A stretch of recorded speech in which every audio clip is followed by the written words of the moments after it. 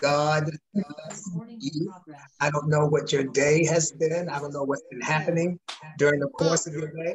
What I'm telling you is God bless you. God bless Amen. everyone. Glory to God. It is a beautiful day.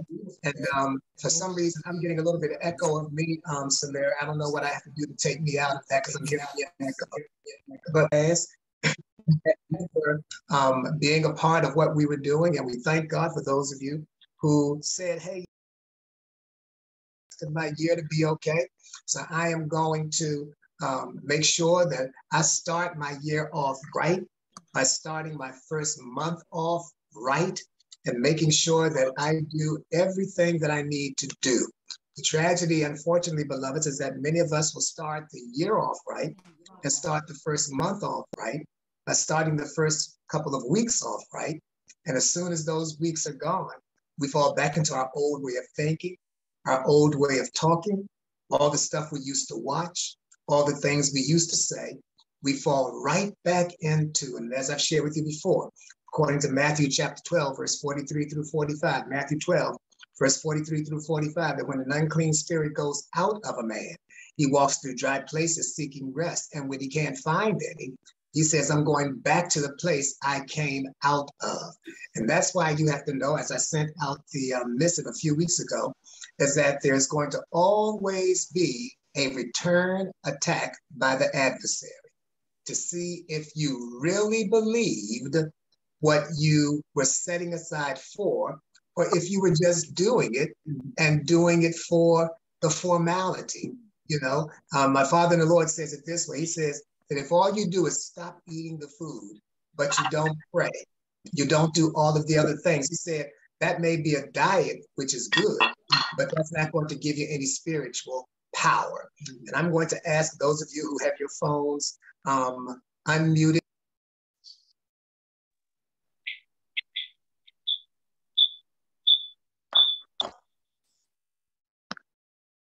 Doing it, talking everything. I can hear that. So I'm asking you to please make sure that you mute your phones. I'm not going to be asking you to respond to me. I'm going to be asking you to just kind of listen and go down this with me. So why don't we just go ahead and get started right away. Let's go on and begin to praise God. Father, we bless your name. We magnify you. Father, we thank you for another day. We receive your blessing. We receive your grace. We receive your anointing. We receive your favor. And Father, you did not call for us to do this because we have not fasted. You did not call for us to do this because we did not partake of communion. But you called for us to do this so that you could do something specifically for each one of us. Specifically, this is not a general gathering. You are doing something specifically for each one of us. And I thank you, Lord God, that you are going to point some things out that will set us on course to have great things happening for us, not just this year, but this month and the next month and the months to come. Now we give you all the glory. We give you all the honor. We serve notice on the devil that we are already more than conquerors. We don't say it because it is a scripture. We say it because we believe it. And we stand firm in your word. And we thank you that each person that comes on tonight is going to purpose to do better, to be better, to live better, and to stand in your word. In Jesus' mighty name we have prayed. Everyone said amen and amen. Come on, clap your hands right where you are at your home and give God a praise. Give him all of the glory and give him all of the honor. Now, I know that some would be asking, even as I was asking God, when he asked me to do this segment, because, Pastor, we're going to be taking communion again on this coming Wednesday, just 2 days from now. Right. So why would God call for us to have this segment and this season? I hope I'm not too crooked. Why would he call for us to have this segment and this season when we're going to be taking communion again, ushering in the month of February? Right. And it is because the communion that we take for the month of February is the general one that everyone, whether they are on Facebook, on Instagram, whatever platform they are on, they can be a part of that. But everyone that's doing that communion on Wednesday did not do the fast and the communion and the consecration that we did as a ministry. And therefore, God has some specific things that he wants to do specifically with those who were participants in this consecration, this fast, this season that we set ourselves aside for the Lord to minister to us as a ministry. And those who have submitted to this teaching have decided, yes, Lord, I'm going to sit under the anointing that you have placed on Brother Sturdivant. I am going to hear what he says as if he is my spiritual father, as if he's my personal prayer prophet, as if he's the one that speaks into my life, that I get direction from before I make decisions. The same way that I sit under my father and my father's teachings, and I go to him, and I'm going over to him, and I'm on my way back there again, and I listen to him, and I don't make decisions unless they line up with the teachings that he has given to me. I know many people say, you know, all churches are the same, all preachers are the same, but the Bible says you have many teachers, but you only have one father. You only have one person that has birthed you into this arena that you are walking in called your Christian faith. And I am very much aware that my assignment has been in many people's lives. I was not the father of them. I may have been one who watered them, but somebody else planted them, or I may have planted them and somebody else watered them. Because remember, Paul says one plants, another waters, but who gives the increase? God gives the increase. And so I was sharing the other day, I was at a homegoing celebration of a young man I grew up with, and I was talking with the eulogist, and that's a friend of mine, Dr. Jerome Bell, and we were talking, and I said, there are many people that call me father, but there are not many people that I call my children. See, that's a different thing. See, co-pastor and I have a lot of people that say, oh, you're my spiritual mother, you're my spiritual father. And they say that as long as it's convenient. But the moment that we challenge them, the moment that we say, you can't go down this path, the moment that we say, this is not the season for you to move and to do this, then suddenly they have to find another mother or another father, because they're looking for someone who will co-sign the decisions that they're going to make, as opposed to someone that's going to help them to make decisions. I've even said that sometimes with co-pastor, you know, I've said it with her, I've said it with my children sometimes, because they will come and they'll say, here's what I'm going to do. What do you think? Well, if you already say this is what you're going to do, you're not asking for my direction. You are now just looking for me to rubber stamp what you have already decided. Before we make decisions, it's the one who speaks into our lives that we ask, which way should we go? I had an opportunity to go to Ghana not too long ago. And they wanted me to come for the month of November. And I'd already talked with my wife, and she didn't mind me missing Thanksgiving, even though she did mind me missing Thanksgiving. She knows my call to ministry and that I would be missing my birthday and all those types of things. But before I accepted it, I'm asking someone to please mute your phones, mute your phones. Before I accepted, I talked with my father and I said to him, Daddy, should I accept this engagement? And there was no response for a while. And then finally he said, you can go. Now that's the difference between, yes, go ahead. Right. He said, you can go. Well, the fact that it took him a while to get back to me, and then his response was not affirmative, like God be with you, or the Lord is going to bless you, or whatever.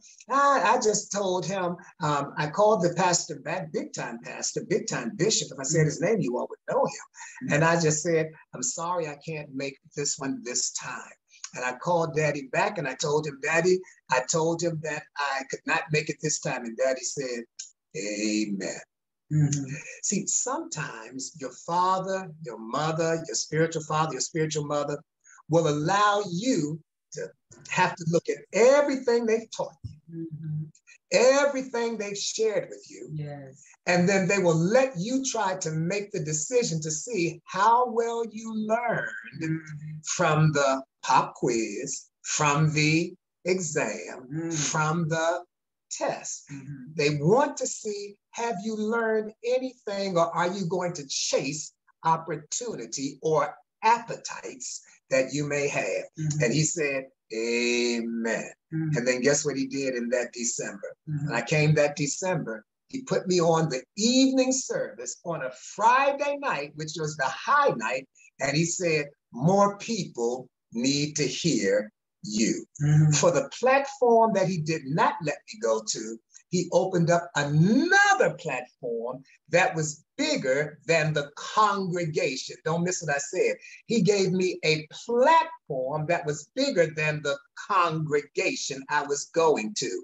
In that congregation, they may have had as many people in that congregation as we have, co-pastor, in our choir. Because, you know, the choir is 10,000 strong. Right. Well, it wasn't that many in the congregation. Okay. But he wanted to see, was I more concerned about an opportunity or about being obedient? And many times we're thinking, I'm not going to have this chance again. And we will jump at an opportunity and we'll miss what was the test of obedience. I'm talking to somebody right now because you got the opportunity, but you've missed a bigger something. And you're watching somebody else enjoying, walking in, living in, married to, working with, driving what you know you would ask God for yourself. Wow. Because when you had the opportunity, you took the opportunity as opposed to being obedient. I could have used the opportunity. I live by faith. I don't get any salary. I preach it. If someone gives me something, that's it. So that would have sounded like a great opportunity to get some funds, but being obedient to my Father was more important than the opportunity. And I'm talking to someone right now because what you're going to find this year is that you're going to have some opportunities, but you're going to have to weigh them against what you have been taught. Amen. Co-pastor, I was very specific when we were coming to this point because I shared that if you had not done this, if you had not done that, to not just jump into it. But I was talking with Cody the other day, and I said, what I'm not going to do is ask every person, did you do this? Did you do that? Did you give this? Did you give that? What did you eat? What did you not eat? What category did you fall into? I was not going to do that because I'm working from a perspective of integrity. And you can lie to me or not tell the whole truth, but you can't lie to the Holy Ghost. You cannot lie to the Almighty God. And you may say, well, I just want to jump in on this and get this, but that may be your desire, but it's not a good thing. I sent you out on one of the misses that said you could sometimes get flies in the apothecary or in the ointment, and it will give off a foul odor, meaning that you'll wind up, and that's why I always say, read the misses. Don't just say, I got it. Read it, because you can sometimes be doing what looks like a good thing, but not following what were the guidelines. That's right. I said you can be doing a good thing, but not following the guidelines. Co-pastor, I am very much aware that the reason why God has me doing this at this particular season with each one of you is because you are no longer going to be the ones that are looking for breakthroughs. Come on. Looking for miracles. Yes. Looking for the Lord to do something for you. This fast, this consecration, the season of double. It is because God has given you what you have needed to make it from where you were to get here, like he did Elijah. Yeah. But then he gave Elijah another portion for where he was going. So God has already kept you from where you've come from. This that you are doing tonight is preparing you for where you are going. Amen. I wish you would go ahead and just tell someone. I don't know if there's anybody near you. If you're by yourself, put your hand on your own bosom and say, hey, hey, hey, hey, hey, hey, hey, self, Yeah. I'm going somewhere. I'm going somewhere. I just have to start to step it. I got to start stepping. I got to start to step it. Yeah. Why did I say that? This one is not on yours, but you hear what I'm saying. The Bible says in 2 Timothy chapter 2, verse 5 and 6, 2 Timothy chapter 2, verse 5 and 6. Co-pastor, it speaks this way. It says, and also if anyone competes in athletics, he is not crowned unless he competes according to the rules. Paul writes this, and he says, you can run the entire race, cross the finish line first, and not get the award because you did not compete according to the rules. And then it says something in verse number 6. It says, the hardworking farmer must be first to partake of the crops. You know, co-pastor, I was talking to God in prayer, and I got up after I did pray and went to the gym, and I was talking to him because I'm saying, Lord, you know, I've been asking for so much stuff and hasn't nothing happened, and what's going on, and how come my breakthroughs haven't come, and why am I praying? I know I'm supposed to be the first partaker. I'm supposed to be the first partaker. That's what your word says in 2 Timothy chapter 2, verse 5 and 6. I've been doing all of the sowing. I'm supposed to be first. Right. And here's what God said.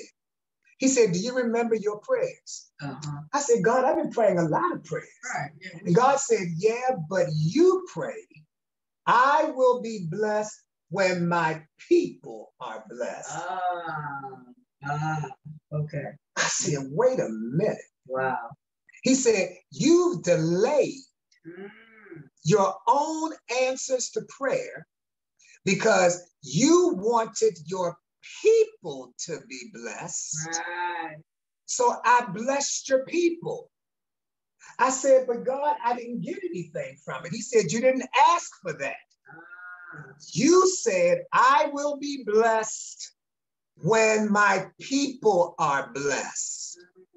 He says, you're supposed to be the first partaker. You have spent your entire life giving all of your offerings to your ministry. You've spent your entire life out of your own pocket taking care of everybody else. You've spent your entire life praying for everybody else to get healed, everybody else to get breakthroughs. And while you've been doing all of that for them, how many of them have come back and said, this is what God did for me.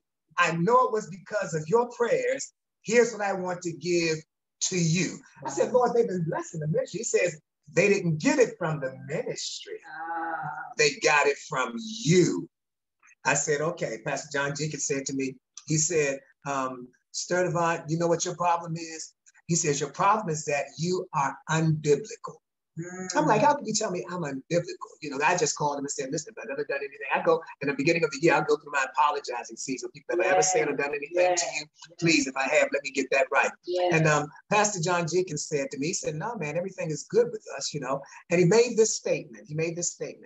He said, you have perfected sowing, but you have not learned how to receive. And I had to hear that. Because I have not learned how to receive, because I'm always concerned, what is someone's motive? What is their reason for wanting to give to me?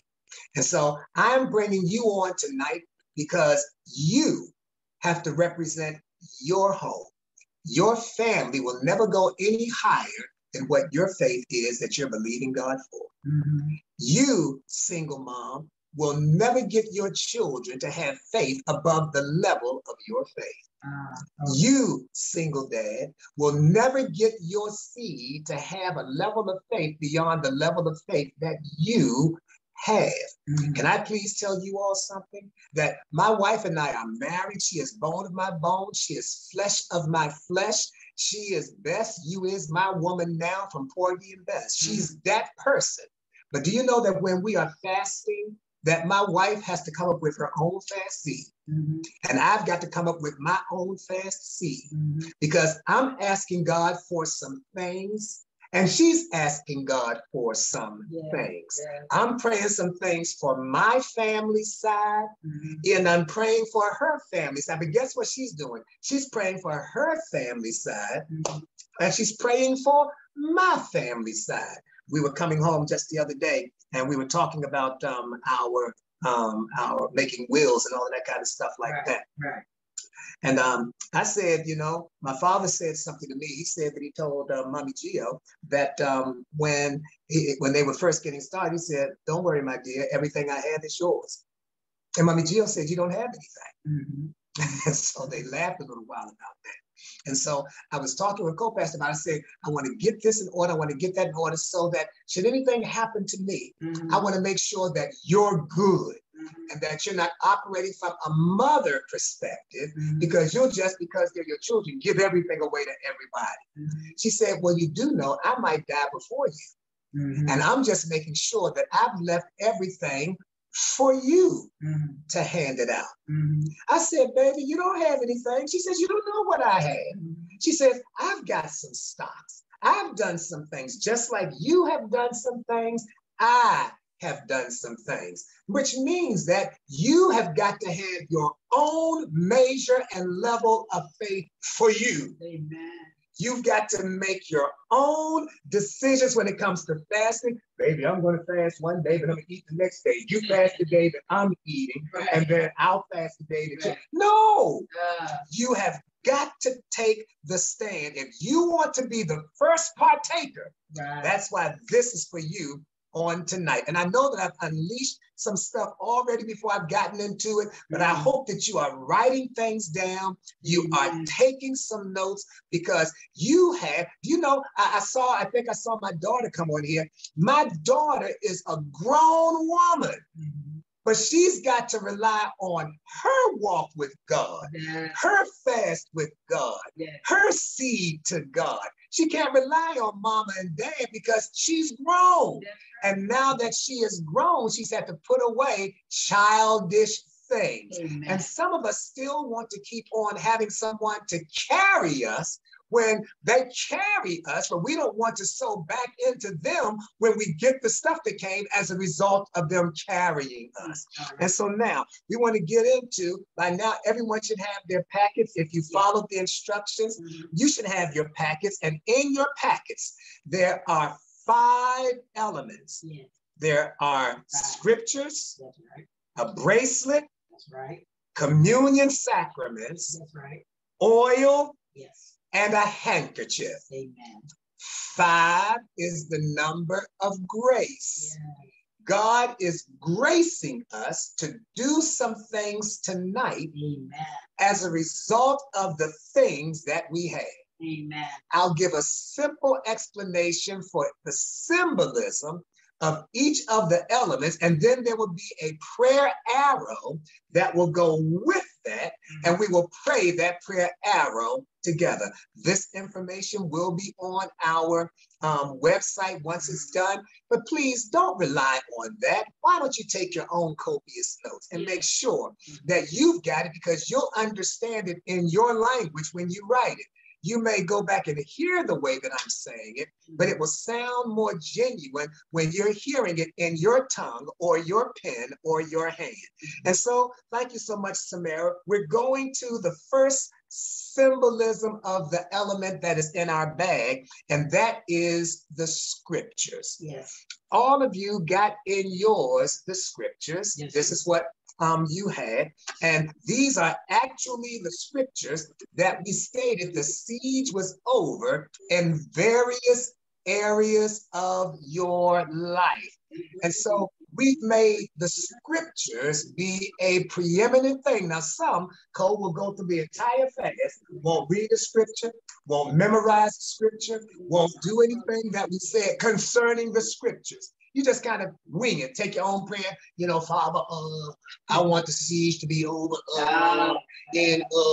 But see, God does not honor that. He honors, remember, you have got to 2 Timothy chapter 2, verses 5 and 6. You have to compete according to the rules. And the rules were you had to read the scripture, you had to memorize the scripture, and the area that the siege was going to be over had to be based on a scripture. Not just, oh God, I'd be so happy when this is over. I'd be glad. No, that's not it. The Bible says in Isaiah chapter 10, verse 23, that God would make a determined end. That's on your scriptures. I'm not going to go back over these because you have them. But the reason why we have the scriptures is because, as it is on the screen, the scriptures is the elevation of God's word in our life. It helps to keep you and I, what? Focused. Y'all, it's on your screen. And living a life of holiness. Based on Psalm 119, verses 9 through 11. Go back and read it yourself. Psalm 119, verses 9 through 11. It was even in the fast. It says, how can a young man cleanse his ways, and an unrighteous man his thoughts? It's by taking heed to the word of God. So the scriptures help me to stay clean and to be holy.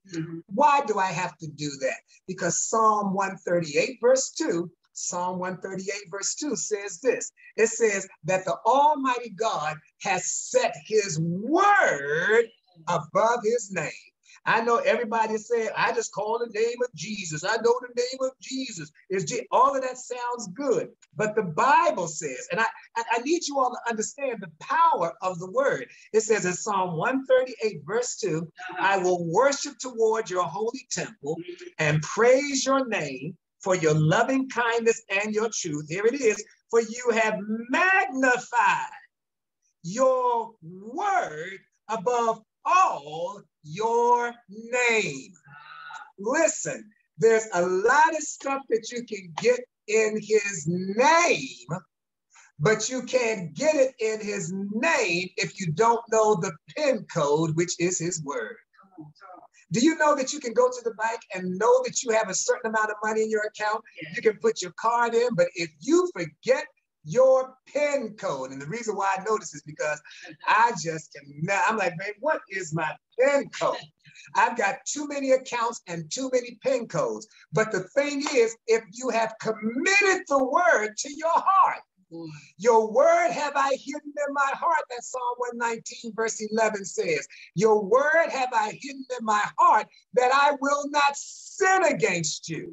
And so it keeps us holy and focused. So lift your voice to the Almighty God and pray this first prayer arrow. Say, Father, help me to always speak your word more than confessing my feelings, confessing my fears, or confessing my circumstances.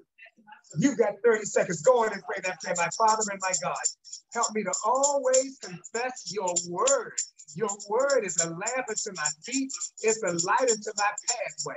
Help me not to speak my emotions. Help me to speak not my circumstances. Help me not to speak what I'm dealing with, but help me to say what your word says, because your word is a lamp unto my feet and a light to my pathway. I don't want to keep on doing what I've always done and not getting any results. Let this night be the turning point where the siege ends in everything concerning my life. In Jesus' name, amen and amen. And so shall it be for you in Jesus' name. Amen. Come on, so shall it be for you in Jesus' name. Amen. One more time, so shall it be for me in Jesus' mighty name. Amen. If you receive that, shout a big hallelujah. Let me say this to you before I move on, that as you ingest, as you digest the word of God, then you will start speaking what he says and start getting what he got. Come on. If you say what the Lord says, you will get what the Lord gets. Didn't he say in Genesis 1, and God said, let there be light? And didn't light show up? And didn't God speak and call everything into existence? And didn't it come into existence? You have got to speak what his word says, not your emotions. Not, God, I got to have this by Friday. God, you know they're going to evict me. Yes. God, you know I need a car. God, you know I'm going through so much. Find the scripture Come on. that backs up your need and pray the scripture and not just confess your pain. Amen. I'm giving you, write this scripture down. I'm not going to go over it, but it goes under this same scriptures. Write this one down. Okay. Matthew 10, verse 16 through 20. Okay. Matthew 10, verse 16 through 20. Yeah.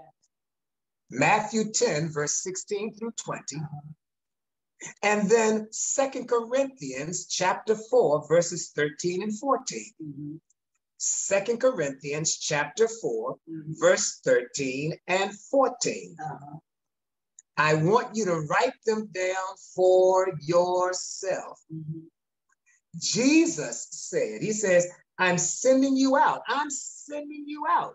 I am sending you out in Matthew 10, verse 62. It says, I'm sending you out as sheep amongst wolves. He says, but here's what I need you to do. He says, you're going to be brought before people and everything like that. But when you stand up, don't think what you're going to say, because the Holy Spirit is going to tell you Come on. Come on. what you need to be saying. Mm-hmm. The Holy Spirit will tell you what you need to be saying. And the Holy Spirit is not going to be operating through your emotional realm.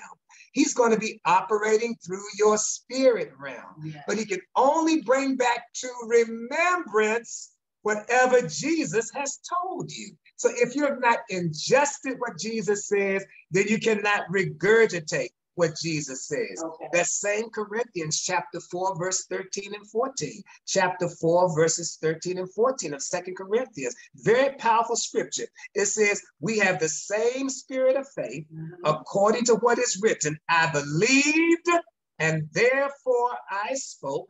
Therefore we also believe, and we speak. Mm-hmm. 2 Corinthians chapter 4, verse 13 and 14. Mm-hmm. Co-pastor, if Mhm. I doubt, Mm-hmm. then that's what I believe, Mm-hmm. and that's what I'll speak. Right.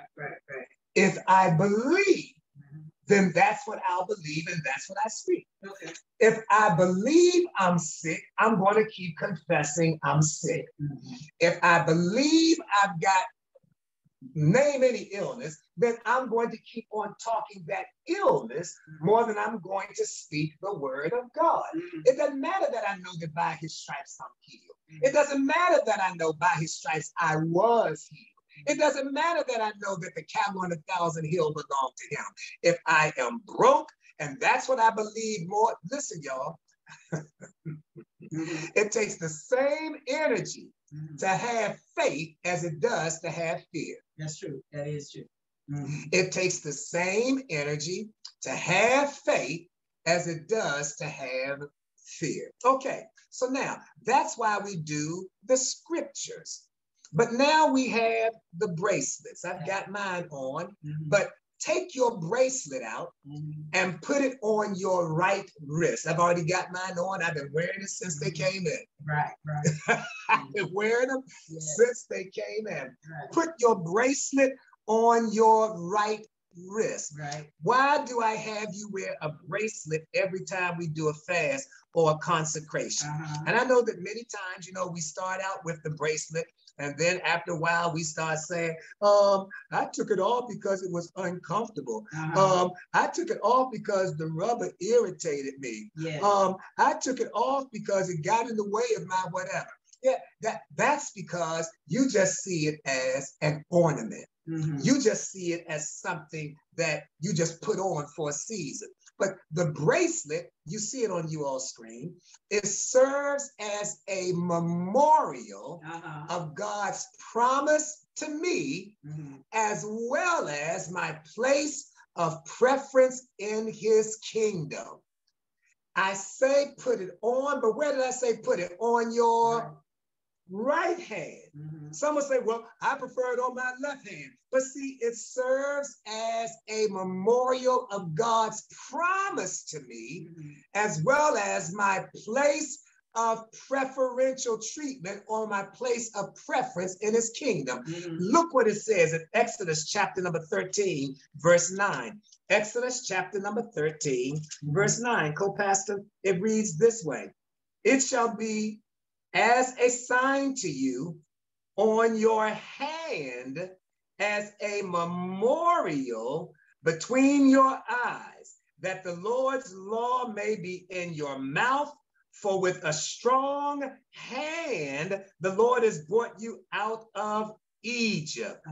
So the whole thing that he was saying is that I'm giving you some laws. I'm giving you some things. I'm giving you something so that when you talk to your children, you talk to your future, you'll talk to your seed, that you'll wind up saying to them that God did something with a strong hand, and it will be a memorial on your hand, a mark on your hand. But Brother Sturdivant, Pastor Bamidele, you said put it on our right hand. Why can't we put it anywhere? Because in Matthew chapter 25, come on, Matthew chapter number 25, very powerful passage of scripture. I hope you'll go back and read them on your own. Matthew 25, and you're looking at verses now. What does that go, Pastor? 32 through 34? Here's what it says right now. Here's what it says. All the nations will be gathered before him, and he will separate them one from another, as a shepherd, here it is, divides his sheep from the goats. And he will set the sheep on his right hand, but the goats on the left. Then the king will say to those on his right hand, come, you blessed of my Father, inherit the kingdom prepared for you from the foundation of the world. It's the right hand that shows you got preferential treatment, that you are going to inherit something, that the siege is over. You have to look at this bracelet, and every time you see it, you'll say, the siege is over. It doesn't matter what my situation looks like. And if it rolls around to the other side, you can say, oh yeah, well, let the recovery begin. It is a memorial. It is your strong right arm that does it. So now, beloveds, when we do that, wearing this bracelet, it reminds us that we are different. It reminds us that we are separate. Do you know that we have a lot of members in the ministry, but only a remnant did the fast and the consecration? Only a remnant sowed the seed. Only a remnant tuned in for the prayer. How will you know the difference? When we come back together again, guess what you're going to see? A remnant will have on a bracelet, and there will be a few more that do not. Because the Bible says in that Isaiah chapter 10, verse number 23 through 27, that God would make a determined end in the siege. And even though there would be many that came out, only a remnant would get what God had for them. So now let's pray this next prayer arrow concerning this bracelet on our right hand.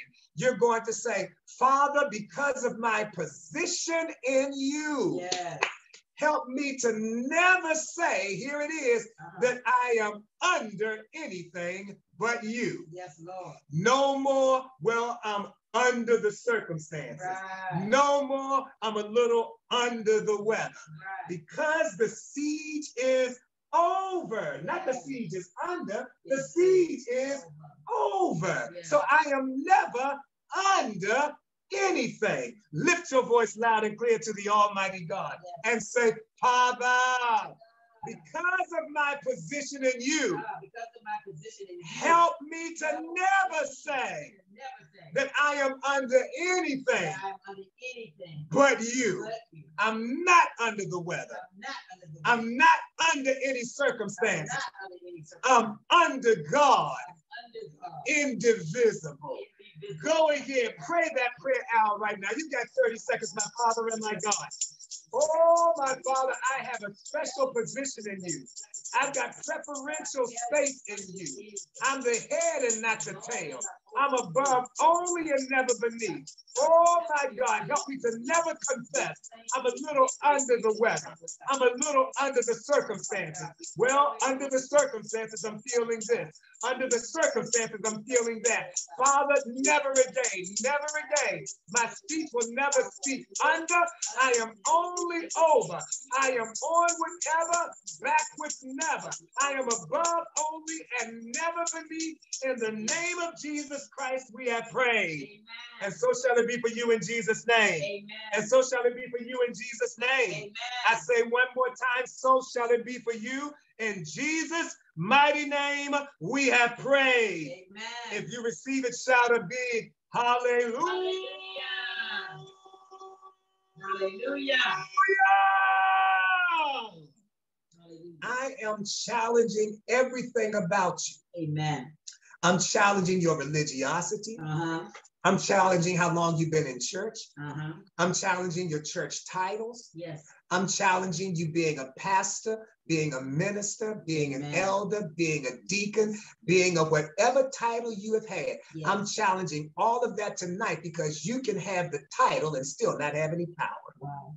You can have the title and still walk in sickness and disease. Yes. You can have the title and still act like you have no victory. Yes. You can add the title and still act like you're poor mouthing God, like you don't have anything. Yes. But because of what we are learning tonight, everything I've been trying to teach for the 30-something years, as some of you all have been around me, you can no longer act like you don't know. Yeah. You can no longer say, well, this is just who I am. Yeah, it's who you are because it's who you've chosen to be. Mm-hmm. And you've given the devil a foothold and a stronghold in your life. Let's now go to this third area in our dealing with the elements and their symbolism. Mm-hmm. It is the communion elements. Yes, and each of you should have yours by now. Yes.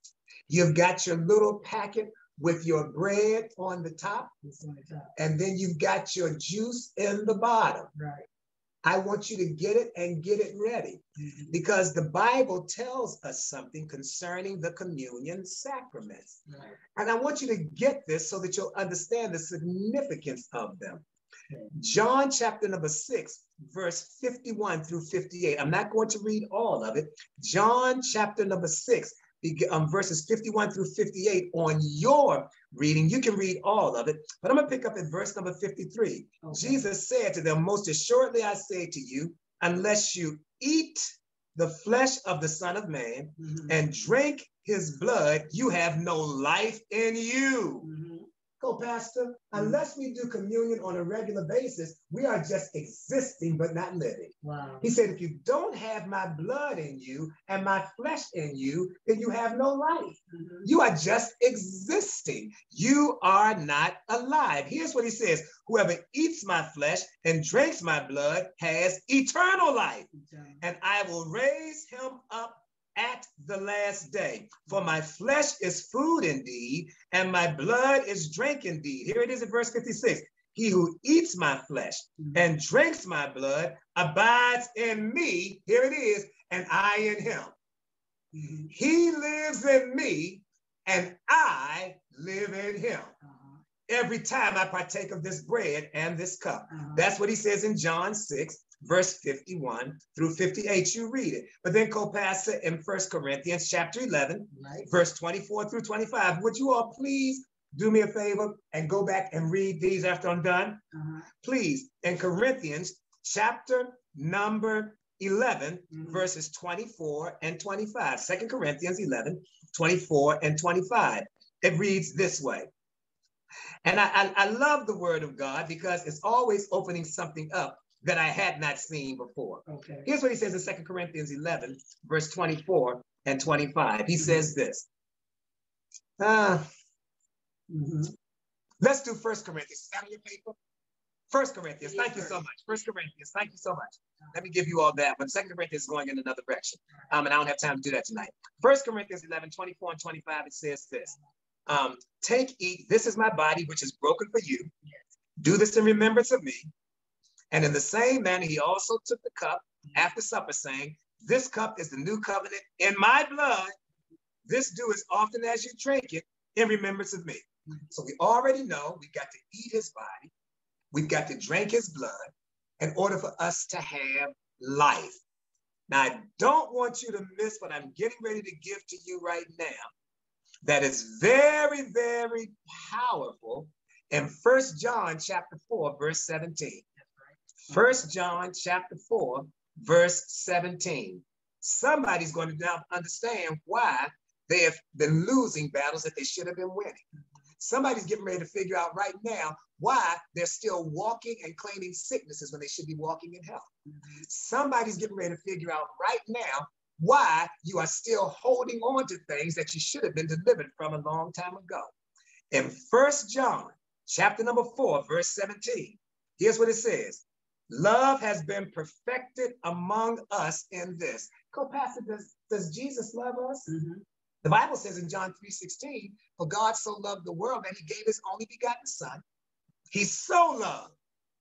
Greater love has no man than this, Jesus says, that he lays down his life for his friend. That's love. So there's no question that he loves us. So here's what it says, Co. Love has been perfected among us in this, that we may have boldness in the day of judgment. Here it is. Here's the scripture that I hold on to. Because as he is, so are we in this world. We never heard of Jesus having a migraine. We never heard of Jesus having hemorrhoids. We never heard of Jesus having asthma attacks. We never heard of Jesus having an addiction and saying, I can't break this. We never heard of Jesus saying, I feel like I've been hit by a Mack truck. We never heard of Jesus saying any of those things. And if his love is perfect in us, then that means that we are supposed to be doing, living the exact same way that he lived on planet Earth. I told you I'm messing everything up. I'm messing up everything you've learned in church. I'm messing up everything that you thought you got with your title. I'm messing up everything you thought you had because you spoke in tongues. I am telling you that there's got to be an evidence that takes place. And what the communion elements do is that they are having us acknowledge our oneness with him.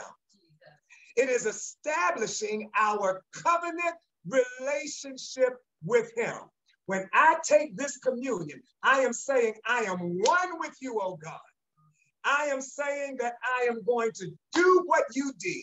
The same life you lived on planet Earth, I'm going to live that life. The same way that you walked in authority, the same way you did what was impossible, the same way you reversed the irreversible, the same way you walked on water that other people struggled with. That means that I should be able to walk on what other people are drowning in. I should be able to walk in financial wealth while other people are drowning in debt. I have the ability, if I apply what the word of God says to every area of my life. We read the book, we hear the sermons, but we don't apply what the principles are. But tonight, as we take this communion celebration, it is this communion that we are taking that is going to unify us with him. Yeah. It's going to give us a boldness with him. Yeah. It is going to position us. Here it is, you all. I'm setting you up. It's going to position us to operate in his name. I'm taking you somewhere. I said it's going to position us to do what? Operate in his name. Yeah. We're becoming one with him. Come on, Amos 3:3. How can two walk together except they be agreed? This is now positioning us tonight to operate in his name. Come on, take one hand, put it on your own chest and say, after tonight, everything Jesus did, while on planet Earth, I can not only do that, I can do greater than what he did. Because he said so. Jesus said, greater works than these will you do. So if you're not doing greater than what he did, you are being disobedient to his command. You're supposed to be doing greater than what he did. Did he open blinded eyes? Yeah. Did he heal the sick? Yeah. Did he raise the dead? Yeah. Did he find money in the mouth of a fish? Yeah. Whatever he was able to do, you should be doing greater. Amen. I told you, I'm challenging everything about you. So right now, I want you to go ahead and get your communion elements together. Okay. And I want you to put the bread in your mouth. Let's get ready to do this now. Mm-hmm. I'm trying to get mine out of here. I opened it up. Okay. Yes. You got it? And we're going to take this and we eat it together in the name of the Father. Amen. And in the name of the Son. Amen. And in the name of the Holy Spirit. Amen. Come on, let us eat together now. Amen.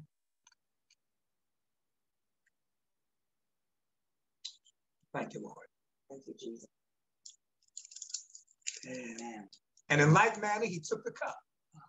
And he said, drink ye all of it. This is the New Testament in my blood. Do this in remembrance of me. Yes, Lord. We understand that without the shedding of blood, there's no remission for sin. Jesus. So we're going to drink this together, and we are washing out all of what has been our knowledge, but did not allow us to operate in his truth. Amen. We've been confessing facts, but we've not been confessing his truth. Your sickness is a fact. Yeah. But by his stripes you're healed is the truth. Now, are you going to keep on confessing the facts or confessing the truth? So we take this cup together and we drink it in the name of the Father and of the Son and of the Holy Spirit. Let us drink together. Now you're going to lift your voice to the Almighty God and you're going to pray this prayer that is on your screen. You're going to say, Father, grace me to seek a covenant life and not merely a comfortable life.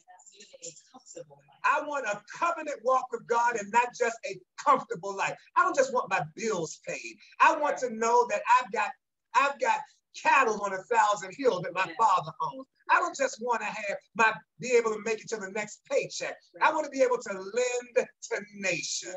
I want the covenant relationship and not just a comfortable life. Lift your voice. You got 30 seconds and say, Father, grace me to seek a covenant life and not just a comfortable life. Go ahead. You got 30 seconds. My Father and my God, I'm not just trying to have my bills paid. I'm not just trying to make it so I can retire. I'm not just trying to have another car in the garage. I'm not just trying to fix up my house, fill up my wardrobe, be able to travel and eat at various restaurants. I want to be able to live a covenant life that you'll know that if you put it in my hand, I'll put it in the kingdom. If you put it in my hand, I'll put it in the kingdom. If you put it in my hand, I'll put it in the kingdom. And I decree it to be so from tonight by virtue of this communion. In Jesus' mighty name, we have prayed. And so shall it be for you in Jesus' name. Amen. And so shall it be for you in Jesus' name. Amen. Come on, you decree it with me. And so shall it be for me in Jesus' mighty name. Yeah. If you believe it, shout a real big hallelujah. Glory to God. But now here is your oil. Yes. Your oil came as a result of being mixed with my oil that I brought back from Nigeria. My father in the Lord had this oil sitting on his altar. Yes. And he went out and laid hands on every bottle of oil. He poured the oil. If we were still in the building and we were watching the video, I would show you where he anointed me. Yeah. Because we would always stop the video at the place where he anointed me, so you would know that you were getting the oil that came from his father to him and from him to me. So he laid all of those bottles out, laid hands on them, poured them in containers so that the millions of people could be anointed by the other ministers that were on the altar, because he's 80 years old in just a few weeks. But those that were his special guests, he laid hands, or mommy would lay hands on us, the special guests. Yeah. And then after it was over, guess what he did? Any extra bottles of oil, he would give them to me, and I got 2 of them. He said, take them home because I know that you anoint your people with them. Yes. So I mixed this oil with some oil that I had here from one of the previous times that he had given me a bottle. And that's what you have in your own. So what is the purpose of the anointing oil? Co-pastor, Acts chapter number 10, verse 38. Acts chapter number 10, verse 38 says this, how God anointed Jesus of Nazareth with the Holy Spirit and with power, who went about doing good and healing all who were oppressed by the devil. Why? For God was with him. He went about doing good and healing all. Somebody say healing all. Healing all who were oppressed by the devil. God anointed Jesus to do that. Well, what's that got to do with us, Brother Sturdivant? Well, look at Mark chapter number 3, verse 13 through 15. Mark chapter number 3, verses 13 through 15. Mark 3, verses 13 through 15. It says this, and he, meaning Jesus, went up on the mountain and called to him those he himself wanted, and they came to him. Then he appointed 12 that they might be with him, and that he might send them out to preach and to have power to heal the, listen, y'all. He sent them out to preach. Listen, all of you all, don't tell me you can't witness. You are anointed to share the good news. All preaching is telling good news. The gospel is just a word that means good news. Okay? So it says, co-pastor, that he might send them out to preach and to have power to heal sicknesses and to cast out demons. That's it. Now, you all, this last one that's right here, it says in James chapter 5, verses 14 and 15. Right. James 5, verses 14 and 15. You all have heard it. Here it is. It says, is anyone among you sick? Let him call for the elders of the church and let them pray over him. Well, listen, do you have oil that I've given you? Yes. Are you taking this communion with me tonight? Yes. Are you wearing your bracelet? Yes. Have you got your scriptures? Yes. Then that means that if someone is sick, you have the authority to go and operate with your oil, doing that which Jesus did and doing greater. I'm about to mess you all up. I told you I'm gonna mess up everything that has got to do with what you thought you knew about church and about being saved. Here's what it says, co-pastor. It says, and let them pray over him, anointing him with oil. How? In the name of the Lord. Anointing him with what? Oil. How? In the name of the Lord. It says this in verse 15, co. And the prayer of faith will save the sick. Meaning, if you are sick, you will not continue to be sick because of the anointing oil. Are you hearing what I'm saying? Yeah. If you go back and listen at what we read in the consecration in Isaiah chapter number 10, it says, and the burden shall be lifted, verses 23 through 27, and the yoke will be destroyed from around your neck because of the anointing oil. The Bible says in Psalm 133, it's good and pleasant for the brethren to dwell together in unity. It's like the oil that was upon the head that ran down to the beard, even Aaron's beard, and came down to the skirts of his garment. I'm about to help somebody right now. When you anoint someone, co-pastor, they may say my feet hurt, but you only have to anoint their head. That's right. They may say my knees hurt, but you only have to anoint the head. Right. David said he anoints my head with oil. Well, when Aaron got the oil poured on his head, what did that Psalm 133 say? It says it ran down to his beard, into his garments, down to the skirts of his garment. It ran from his head down to his toes. You don't have to anoint somebody's belly. You anoint the head. You don't have to, somebody's got hemorrhoids. You don't have to anoint their posterior. You anoint the head and it will cover every part of their, are you all listening to me right now? I'm opening your eyes on some revelation of the scripture. We were doing some things out of ignorance. We laid hands on their back, on everything, but the oil comes comes from the head and covers every other area.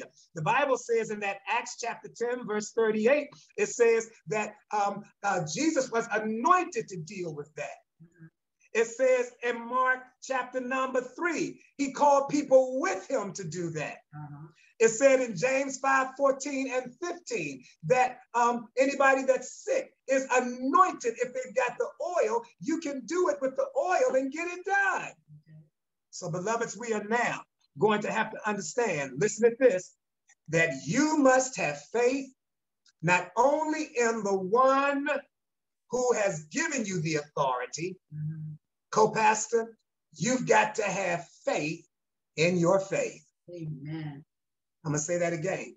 Faith. You've got to not just have faith in the one who is God through his son, Jesus Christ, who has given you the authority to operate in the anointing. You've got to have faith in your faith.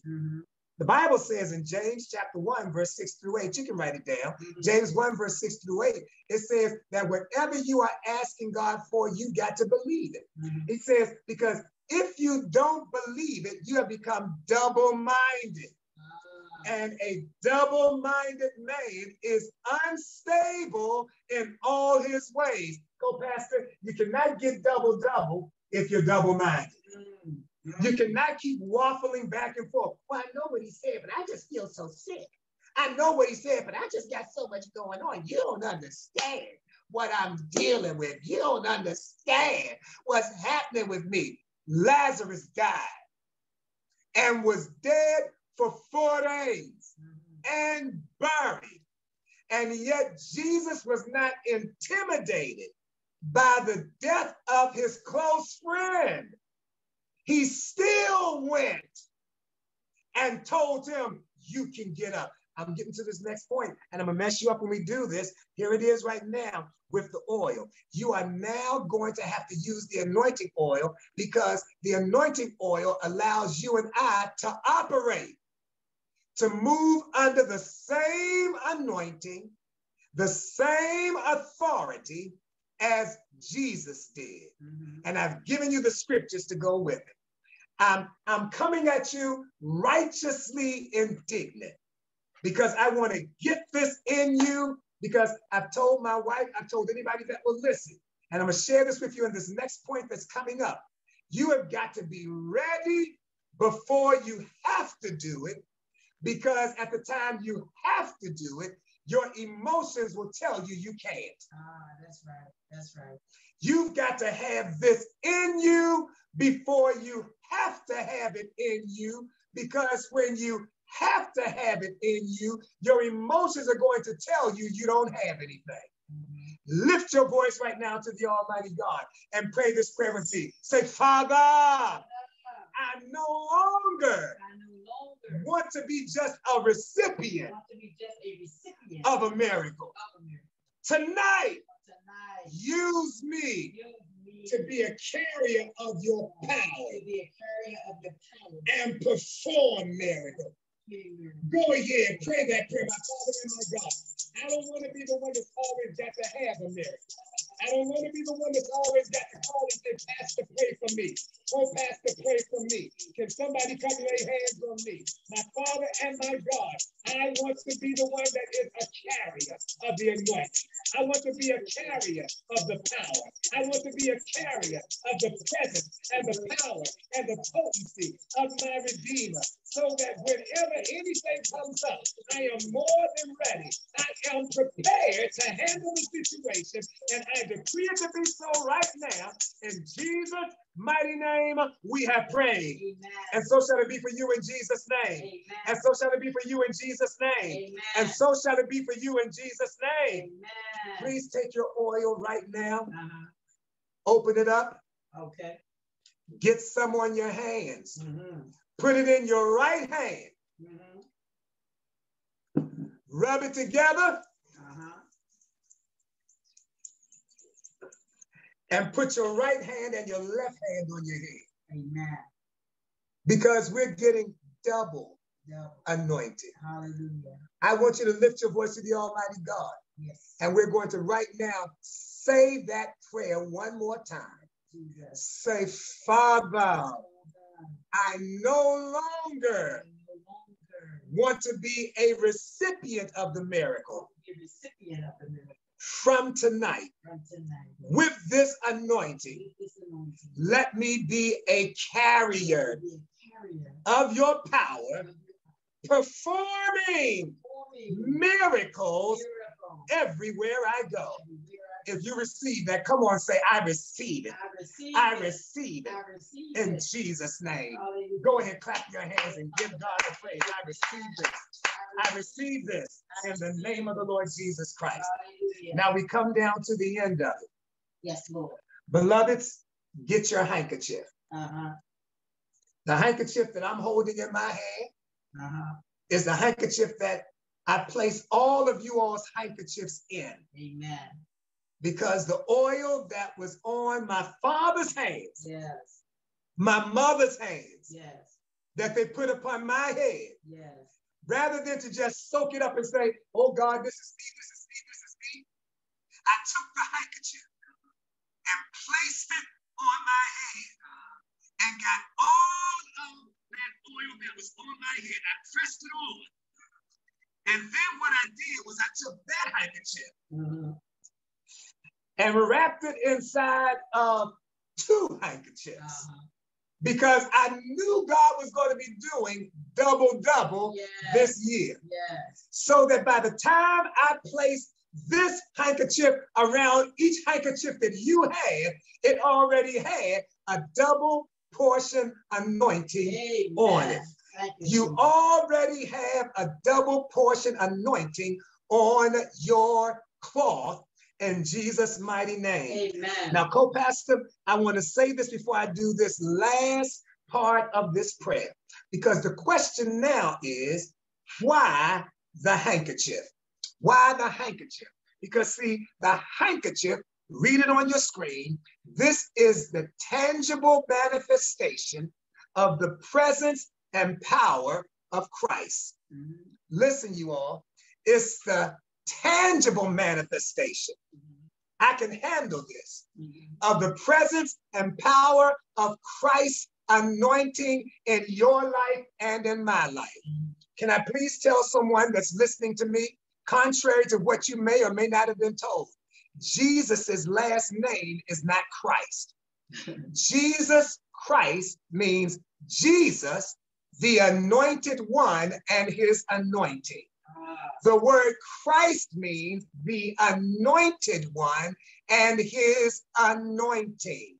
So whenever you are saying Christ, you are saying the anointed one and his anointing. Yes. Mary was told, you'll call his name Jesus, for he will save his people from their sins. Didn't say you're going to call him Jesus Christ. Yes, right. Christ came along after he was anointed. So the name Christ means the anointed one and his anointing. When you have this handkerchief, it is announcing your arrival. I don't want you all to get scared now, but this handkerchief in your hand announces your arrival for demons to decide whether they're going to stay to deal with you or whether they're going to run while they have a chance. I said the handkerchief symbolizes I am bringing the anointing of Christ with me.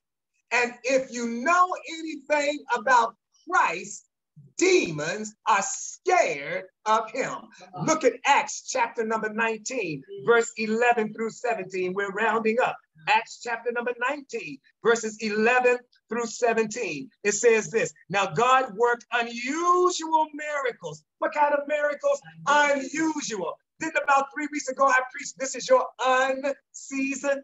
Go back and check your notes. This is the time for unusual events, unusual miracles. God wrought unusual miracles by the hands of Paul, so that even handkerchiefs or aprons were brought from his body. Whatever was on his body, that's why I took the handkerchief and laid it on top of my head and soaked up the oil that was placed on my head by my father. So the anointing of Pa Josiah Akindiomi, that was given to my father, Pastor E.A. Adeboye, and then he laid his hands on Mommy Gio, and then Mommy Gio laid her hands on my hand. Then I took that oil and brought it back for you all. So now you have not one, not two, not three, but the transference of 4 anointings of those that are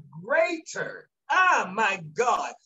Pa Josiah, Daddy Gio, Mommy Gio, and myself. Double anointings in your cloth, so that you now walk under a different authority. Even if you don't think you've got it, you don't have to think you got it. You know what you got because of the cloth that you have. It says in Acts chapter number 19, it says in verse number 12, even handkerchiefs. Come on, you got your handkerchief? Even handkerchiefs were brought from his body. Watch this, co-pastor. It says, to the sick, and the diseases left them, and the evil spirits went out of them. Verse 13, then some of the itinerant Jewish exorcists took it upon themselves to call the name of the Lord Jesus over those who had evil spirits, saying, we exorcise you, not exercise like at the gym, but we exorcise, or we call you out by the Jesus whom Paul preaches. That's why I told you, you cannot rely on somebody else's fast for you.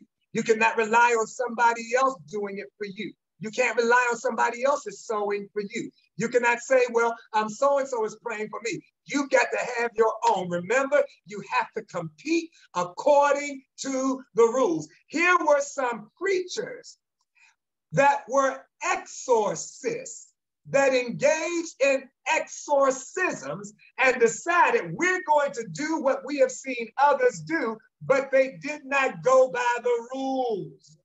I want you all to hear this. And the Bible says, also there were 7 sons of Sceva, verse 14, a Jewish chief priest who did so. Watch this.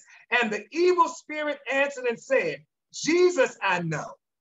Now here was a man that was possessed, with 7, and there were 7 sons of Sceva, a Jewish priest, who did so. Here is a priest who had children, 7 sons that were possessed with demons, which means that just because you are the child of a pastor or a preacher or an evangelist does not mean that you are off limits to the demonic. Just because you got a grandfather, I'm a 3rd generation Christian. Just because you come from a family of people that have attended church does not mean that the devil recognizes you. He may recognize your family, but does not recognize you. He may recognize your father, but does not recognize you. He doesn't care about your title. He doesn't care about your Hook of Messiah. He doesn't care about how big your Samsonite Bible is. He doesn't care about how big the cross is you wear. He doesn't care about nothing else. Look at what he says. And the evil spirit answered and said, Jesus I know, and Paul I know, but who are you? And then the man in whom the spirit was leaped on them, overpowered them, and prevailed against them, so that they fled out of that house naked and wounded. Please understand that it takes more than your title. It takes more than you people. I'm basically a good person. It takes more than I don't hurt nobody. It takes you having some authority. Co-pastor, I conclude with this before we pray this next prayer, because the Bible says in Mark chapter number 1, verse 34, Mark 1, verse 34. I'm laying heavy on this one, guys. Mark 1, verse 34. I want you to get this. The Bible says, let's start at verse 32. Okay. At evening when the sun had set, they brought to him all who were sick, all who were what, Cole? And all those who were demonic possessed, all that were what? And the whole city, listen, you can get your whole city turned around. It says, and the whole city was gathered at the door, verse 34. And then he healed many who were sick with various diseases, and he cast out many demons, And he did not allow the demons to speak because they knew him. Wow. Come on, you all. I want you all to get this. And Luke chapter 4, verse 41. Luke chapter 4, verse 41. I want you to hold on to this. I'm trying to prepare you for something. I'm going to hit you with something in just a second. Luke 4, verse 41. It says, and demons also came out of many, crying and saying, you are the Christ, the Son of God. And he, rebuking them, did not allow them to speak, for they knew that he was the Christ. Yeah. I want to tell someone to listen to me. You just joined the ministry recently. We used to have deliverance services that took place in our own facility, and the demons would talk to us. Yeah. We would be back there getting the demons out of these people, and the demons would talk to us, and they would tell us, we're not leaving. We are not coming out. We've even had some of the people that were being delivered that they would denounce certain demons, and then when they didn't want to release some, they would say, no, Pastor, I want to keep this devil. And so they have kept certain demons because they didn't want to be delivered. I was preaching on Halloween night at a service over in Northeast. There are a couple of people that are on here that remember, I don't know, right around the corner from Gallaudet.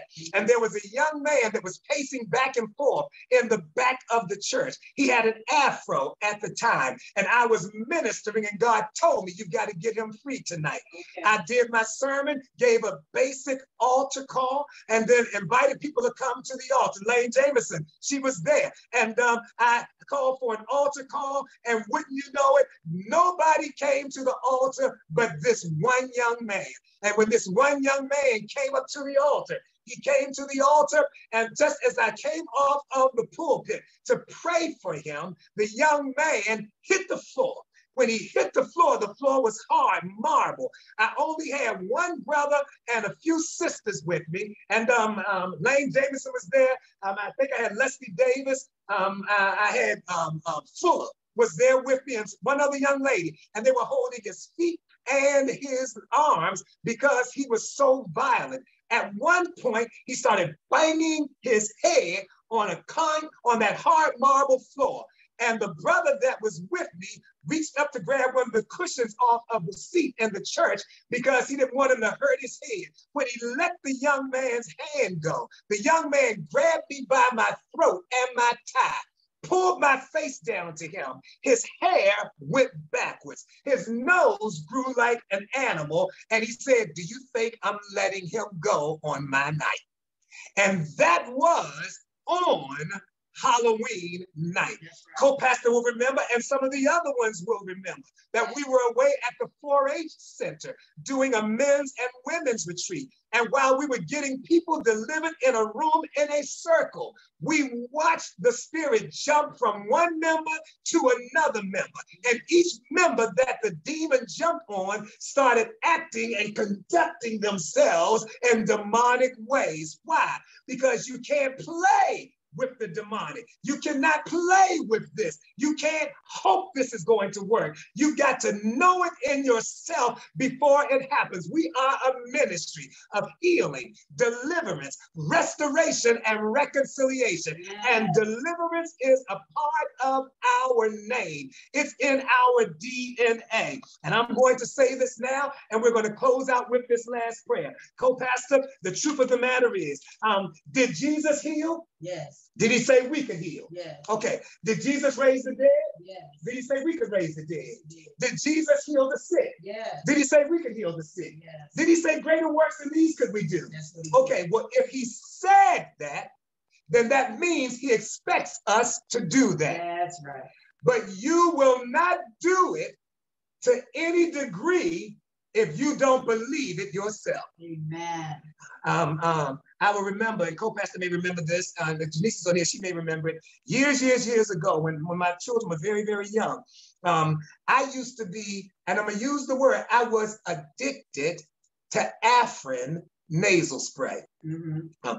I was singing all of the time, I was preaching, and I was traveling, and I always had a stuffy throat, a stuffy nose, head stuffy, something like that.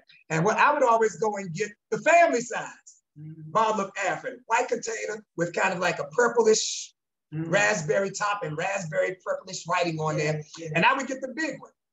It was the family size, but I was using it for myself. To the point that even when I was not stuffy, I would act like I was stuffy because of the high that the Afrin gave me. Well, here's what I did. I started not only using it, but when my wife got stuffy, I would give it to her. And when my children got stuffy, I would give it to them. And guess what wound up happening? Suddenly my wife and my children were now using what I was using, but don't miss it. But they started having other ailments that required other medicines when before they never used to take any medicines. But because I, as the priest, introduced Afrin into the family equation, it then opened the door for them to now look for medicines to try to take care of what the Lord said he would do. I told my wife, I decided I'm not going to take Afrin no more. And she remembered I would have to sit up in the bed every night. And I'm like,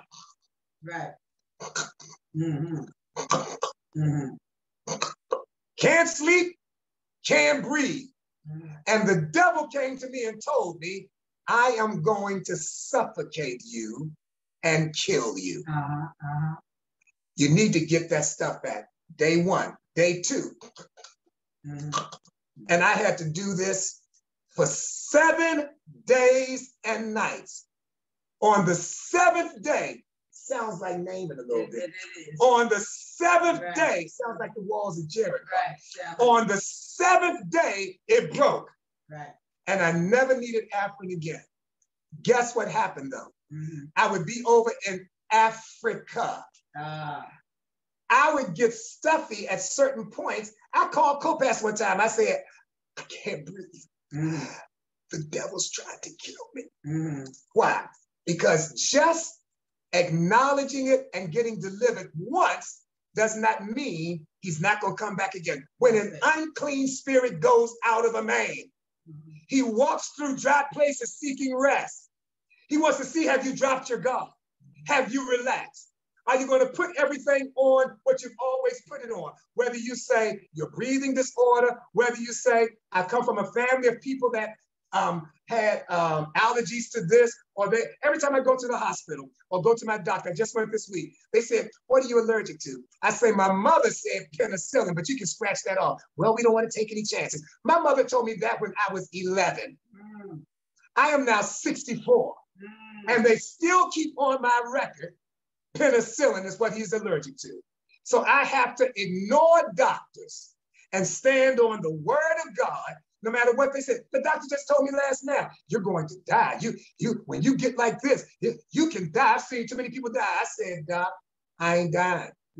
I came back and told co-pastor, I said, did you try to tell me I'm dying? I said, she's got to say it. She's half my age telling me I'm going to die. You have got to have it in you, because however you control a thing is how it's going to go over your family. So, sir, if you walk in weak faith, your sons and your daughters are going to walk in weak faith. Ma'am, if you walk in weak faith, then your sons and daughters, your grandchildren are going to walk in weak faith. Ma'am, if my doctors, if you have weak faith, then your patients are going to. How are you going to tell your patients, I hope the surgery will work? You've got to believe in the surgery before you do the surgery. You've got to believe in your anointed cloth before you have to do it. I've said it to my wife. I've said it to my children. I've said it to anybody that would listen. Did the Bible say that Jesus said we're supposed to heal the sick? Did he say that? Did he say we're supposed to raise the dead? Did he say we're supposed to cast out devils? Okay. Well, if he said we're going to heal the sick and raise the dead and cast out devils, guess what that means? Somebody's got to get sick. Somebody's got to die. And somebody's got to get demon possessed. Who would you see quickest that gets sick, that dies, that gets demon possessed? It's got to be somebody close to you. Because you would not see a stranger get sick. You would not see a stranger die. You would not see a stranger get demon possessed. It's going to be somebody close to you. And you are going to have to know that you got authority to heal the sick, raise the dead, and cast out demons with somebody closest to you. because that's going to be the first one that you would see. But you want to go even closer, Cole? Who would I know that would get sick closer than you, my daughters, or my sons? It would be me. So I've got to be able to lay hands on my own self and declare my own healing. I've got to have the ability to put a cloth on my own self and declare my own healing. I've got to see the devil creeping up in my life and declare my own deliverance. Even from, I called my wife saying the devil's trying to kill me over here. But I had to speak over my own life. When they said I had COVID, I had to speak over my own life. Not, well, the doctors won't do this, and the doctor said this. And what are you saying to yourself? Amen. You've got to have the authority. Amen. And so in order for it to be you healing somebody that's going to get sick, don't all of a sudden start saying, did y'all rush into the hospital? I put it on my page today, co-pastor. I don't know if you saw it. I put it on my page today that there was a young man that was at the service where we were, one of the pastors that were there when I was there in Nigeria. The siege is overtime. And he got his handkerchief and got his oil. He was on his way home the other day. And as he was on his way home, if any of y'all follow me on my platform, it's on all of my Facebook pages. While he was on his way home, there was a mother and a father screaming, saying, he's gone, he's gone, he's passed on, he's gone, holding their child in their arms. And the man said, listen, put him on the bonnet of my car. You know, the bonnet is the hood. That's the other end. You know, they'll say the boot is the back part. The bonnet is the hood. So put him on the bonnet of my car. They said, no, we're going to rush him to the hospital. He said, don't go. He won't make it. Put him on the bonnet of my car. And what he did was he took the oil that he had and poured some of the oil in the little man's mouth. And then he took the handkerchief that he had from the sieges over and placed it on the little man himself. And then he went into intense prayer for 20 minutes. After 20 minutes, suddenly the boy called, opened his eyes, and sat up. I'm telling you, you've been on the camp. You have seen that you cannot get off that camp in 20 minutes. You cannot get off that camp and get to the hospital in 20 minutes. But when the parents saw their child die, then their emotions would not let them use their own oil. Their emotions would not let them use their own handkerchief. You have got to have it in you, because if somebody's going to die that you're going to have to resurrect, it's going to be somebody close to you. If somebody's going to be sick, instead of rushing them to the hospital, pumping them with drugs, where's your authority and your anointing? That's why you got your oil. That's why you got your call. That's why we had to do the fast. And that's why God said, sacrifice and do something different, because he wanted to release something different for you. So this handkerchief, it is the tangible manifestation of the presence and the power of Christ and his anointing in your life and my life. It lets demons know that I'm on my way. If you want to escape without being torn up, you better leave before I get here with this handkerchief. I'm going to give you all another video to watch in this upcoming week. And please, you all, watch the videos. I know that you don't, but please, going forward, watch the videos, because the devil is going to tempt you on what he knows I have taught you. And God is going to test you on what he knows I have taught you. And you're going to either pass the test or fall into temptation, because you do not play according to the rules. Please take your own handkerchief and put it on your own head. You just now anointed yourself with oil. Now put the handkerchief on your head. Lay your hands upon the handkerchief upon your head and say, Father, Father, make me a terror to all of the demons, to all that are diseased, and everybody that's in darkness. One more time, Father, make me a terror to every demon, to every disease, and to every force of darkness. Go ahead now, pray that prayer with Father. My Father and my God, Oh, make me a terror. A terror. The same way when the handkerchiefs came from Paul, the demons ran. Sickness left. Father, everywhere I go, let the demons run. Let sickness leave. In the name of the Lord Jesus Christ, let your people walk in health. Let them walk in holiness. Let them walk in purity. In the name of the Lord Jesus Christ, let them never confess another sickness. Let them never confess another disease. Let them never stand around crying when somebody dies, when they have the authority to resurrect them. Do it for your glory. In the name of Jesus Christ, I pray. Amen and amen.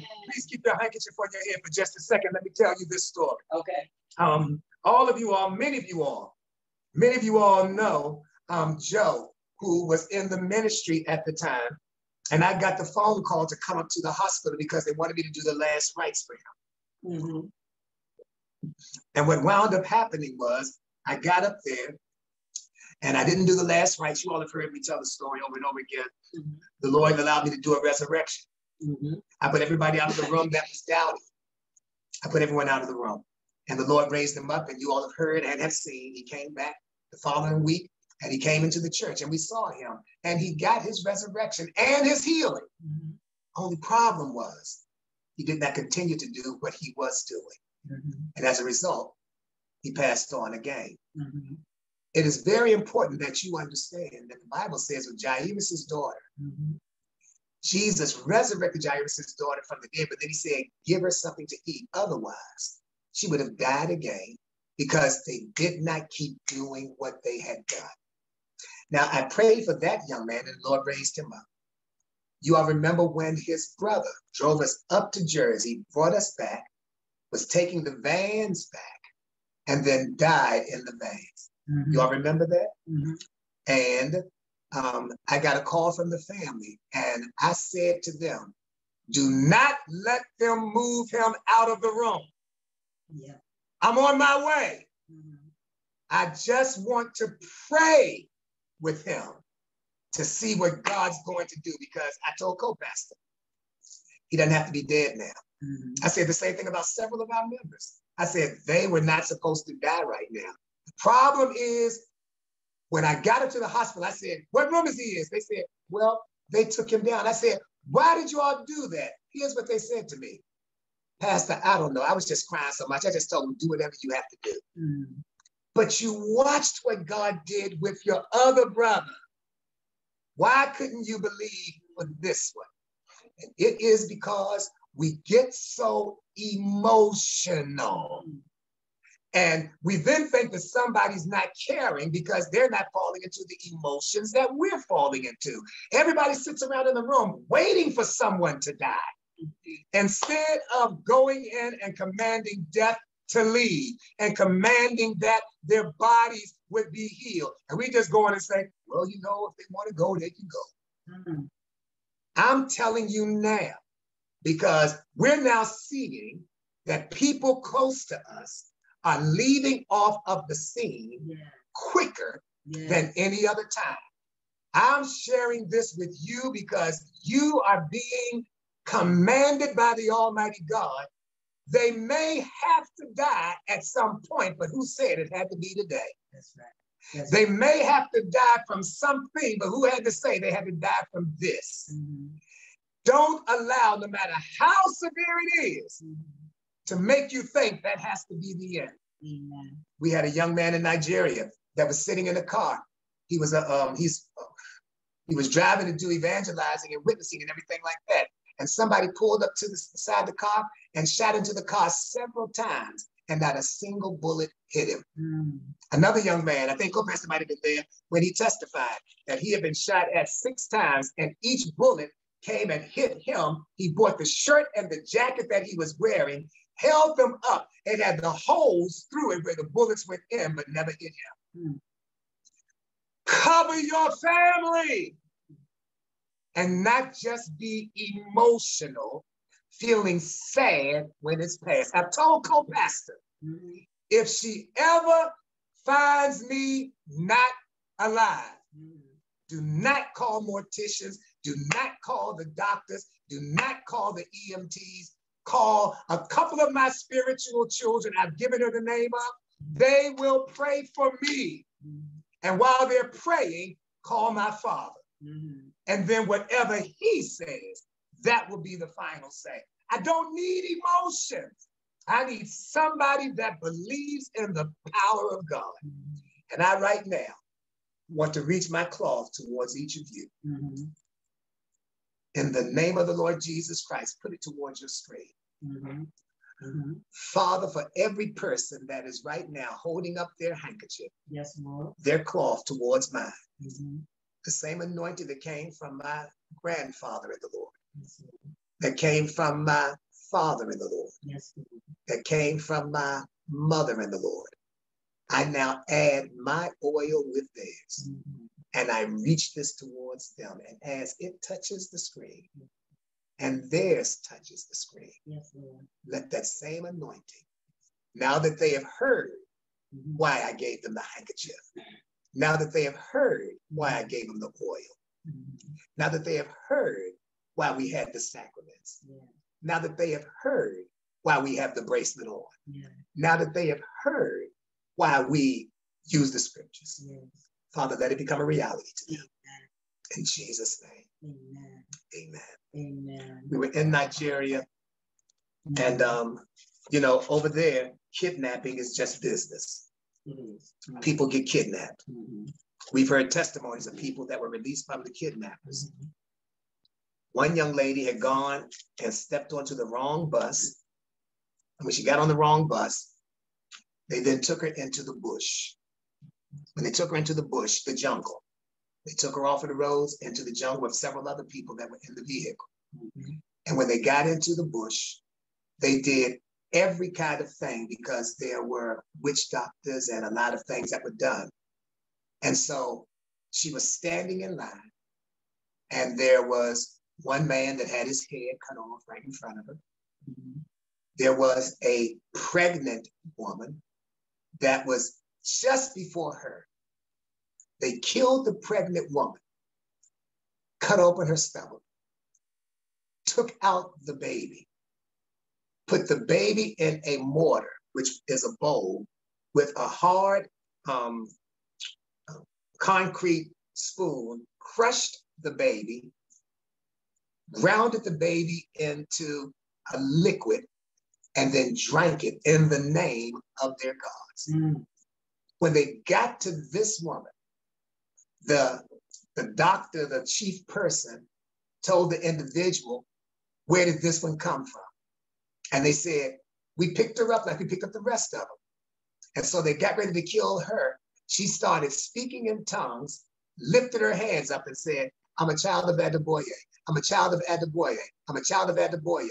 She had on her wrist a bracelet, a simple rubber bracelet that had the dove coming down on it from the Redeemed Christian Church of God.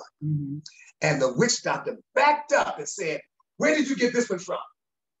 And they told him, we got her from over there in front of Redemption Camp. He then said, are you trying to get me in trouble with God? Take her back. They took her out to the road and let her go because of a simple bracelet that she was wearing. I'm talking to someone right now. If you love yourself, keep the bracelet on. Be prepared to use your handkerchief. Be prepared to operate in the authority of the Lord Jesus Christ. You want to say anything before I go off, co-pastor? Yes. Pastor, tonight was just really, really good. It's now having us ready for the recovery to begin. So this had to happen.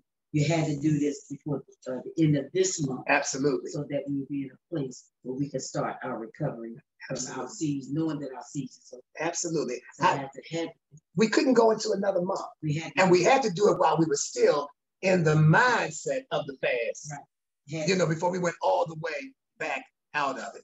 Again, can I please thank Samara? Thank you so much. Hey, you all, listen. This is not, I wrote this down on my paper, co-pastor. Yes. This is not magic, it's faith. Yeah. The Bible says in Matthew 9:27 through 29, Matthew 9, 27 through 29. And if you're going to pray for someone that is sick or whatever, make sure you know that they're saved. Give them a simple prayer. Because see, when a person is sick and about to die, it don't take a whole lot of preachers. Like, do you accept Jesus as your Savior? Yes. You wanted to come into your heart? Yes. Okay. The sin factor is out of the way. Let's now get you healed. You've got to make sure that they are candidates for salvation and that there's nothing stopping them from being healed. I encourage every one of you, get ready. As sure as you have heard this tonight, you'll get news about somebody being sick. You'll get news about somebody having COVID. You'll get news about somebody passing. And you cannot let your emotions govern you. All you have to do is just say, I just want to be able to get over there to them to pray for. Can you get the phone next to their ear? I want to pray for them. And when you do that, just put the handkerchief in your hand and put the phone inside of the handkerchief and then talk to them, telling them that demons have to leave. You have authority. And if you'll use it, we can make an impact in the kingdom of darkness. We can empty hell and fill up heaven. Thank you so much, Samara.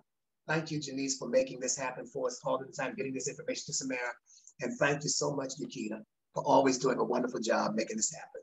It was long tonight. I pray that it was worth it for you tonight. Thank you, all of you who fasted with me on tonight. I'll be praying for you after I get off of this line before I conclude my fast. I love you. I appreciate you. Walk in the anointing and the authority. The Bible says, stand fast in the liberty wherein Christ has made you free. And do no longer be entangled in the yoke of bondage. Until Wednesday. Prepare yourself Wednesday for that communion, which is for everyone, but I assure you, it's not going to be like this. You got something special. Now operate it. It is my prayer. In Jesus' name. I love you. God bless you.